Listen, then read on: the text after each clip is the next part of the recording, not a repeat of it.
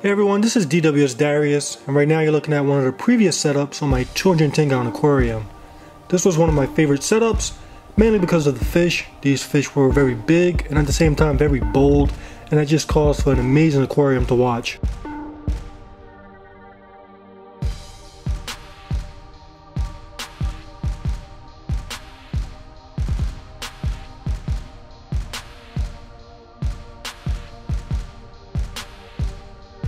Shortly after making this video, an idea struck me, possessed me, and caused me to rehome the majority of the fish in this tank that would be predatorial or that I've seen in the past eat smaller fish.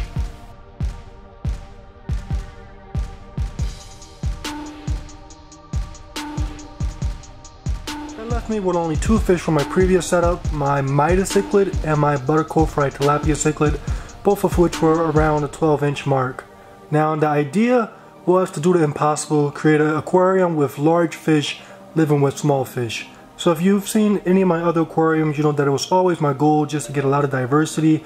I love when I have a nice mix of color, and I also think it's very cool when you have a nice mix of size. So that was the goal with this aquarium, to go and have these large monstrous fish along with smaller community fish, and in my mind I envisioned it just to look amazing.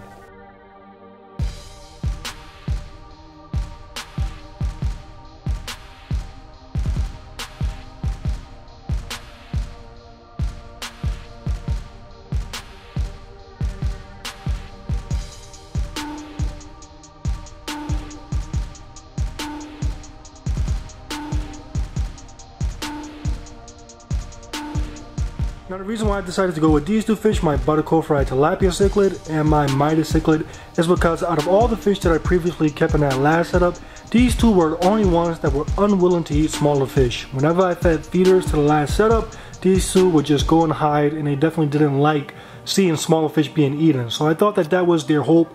Now, for those of you who are familiar with these fish, you know that they have quite a reputation. These are known to be some of the most aggressive fish in this fish keeping hobby, but my opinion and my theory is that all fish are different. Regardless of the common fish reputation, each fish will have a different personality, and I thought that I really had a chance of creating a community with smaller fish with these two fish. So I went and I added a huge assortment of small community fish to this aquarium. Now the first part of my plan worked out fine. The Midas and the tilapia cichlid had no intent when it came to eating these small fish, and I was adding fish as small as ½ inch long, and I still had no problems. But the second half of my plan, which I really didn't even consider, and that was just with the overall aggression. So even though these two monster fish were not willing to eat the fish, they were still willing to be aggressive towards them, and that was my main downfall. All the smaller fish were very terrified, so they pretty much spent the entire time at the top of the tank, and it really wasn't as peaceful and just as I imagined it in my mind. I wanted to see the fish swimming together, I wanted to see it nice and mixed, and that definitely didn't work out as intended.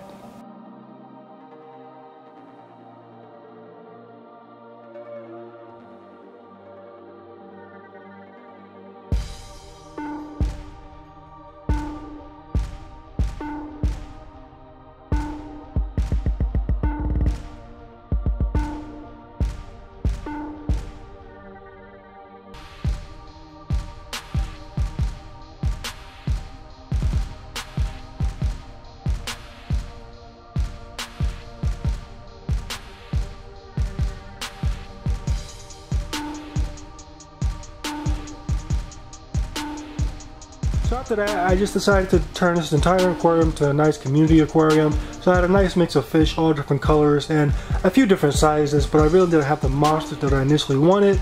That tank lasted for a couple of months, and then somehow another switch in my mind went off, and here we are today, and I'm back to fish that are going to grow into monsters.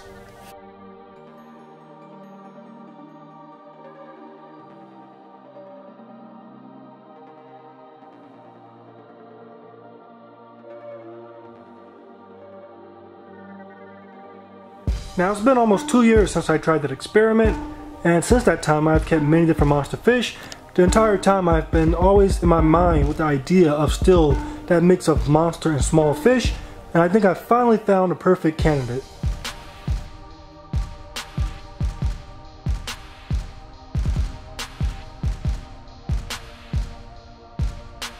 This right here is my Flagtail Prochilodus. This fish is living inside my 350-gallon aquarium. He is 8 inches long and he still has a long way to go.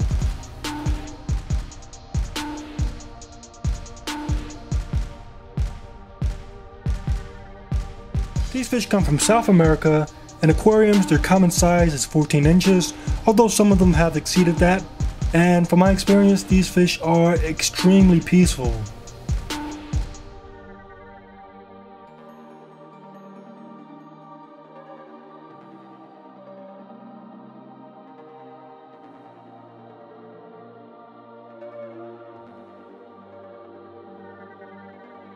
Now I've had mine for several months and he's had his share of tank mates from smaller fish than him to larger fish, and I haven't seen the slightest ounce of aggression with this fish. In my opinion, out of all the fish I keep, this is one of the most perfectly behaved fish I've ever owned. Now I have read online that people said that they have a tendency to suck the slime off of other fish, but I've never noticed it with my fish, and I think that that main issue might come if they're lacking algae. These fish are big time herbivores. If you watch mine, he spends the majority of his day sucking on rocks, just trying to scrape off algae. So just like a pleco, plecos are known if they're not being fed enough algae, they'll try to get the slime off the fish. I'm guessing that's the same deal with this fish. However, all you have to do is make sure you supply algae, which really isn't that hard in an aquarium, and you won't have to worry about it. Along those same lines, if you take a look at the mouth of this Flagtail Prochilodus, this mouth is meant to be grazing on algae and it's not meant to be a predator. So that takes out the worry of this guy eating small fish. The only way he can eat a small fish is if it's extremely tiny. Based on this guy's character, based on his personality, I do add feeders to this aquarium to feed my peacock bass, and never does he show the slightest interest in those feeder fish. So I think that this guy is an absolutely perfect candidate.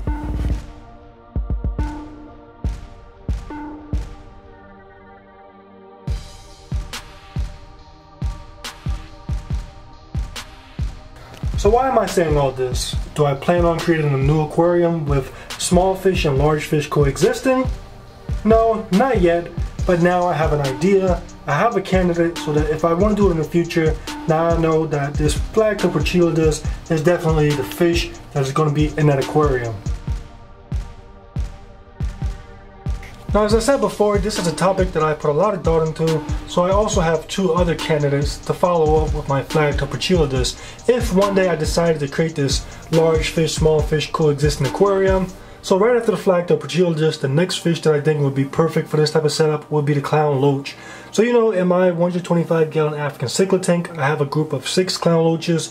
One of them is my most prized fish, and it is my jumbo clown loach, which is a clown loach that is about 10 inches right now, and it is still growing. These fish get very big, and if you look at their mouths, they have very small mouths, so that prevents them from being major predators. And along with that, from my experience, these fish are extremely peaceful.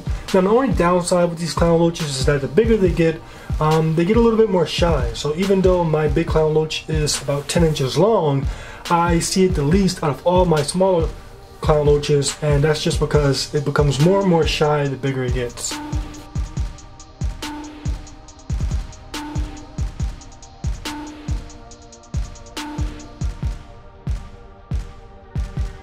Another great candidate for this type of aquarium would be tinfoil barbs. Now at the moment I don't have any, but I kept them before, and they definitely are some awesome fish.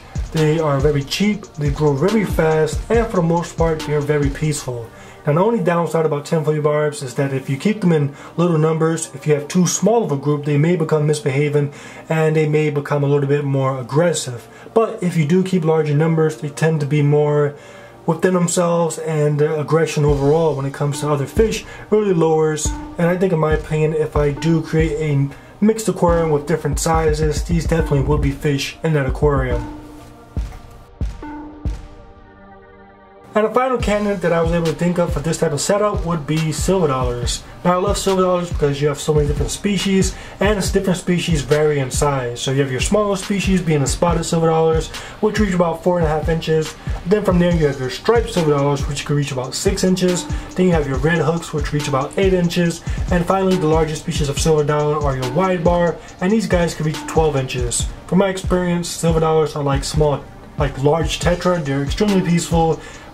They love being in groups. The only downside about silver dollars is that they are big time herbivores, and they definitely cannot live in any planted aquarium because otherwise they will shred the plants. Other than that, these fish are extremely peaceful, and I think that they will work perfectly in a large small fish aquarium.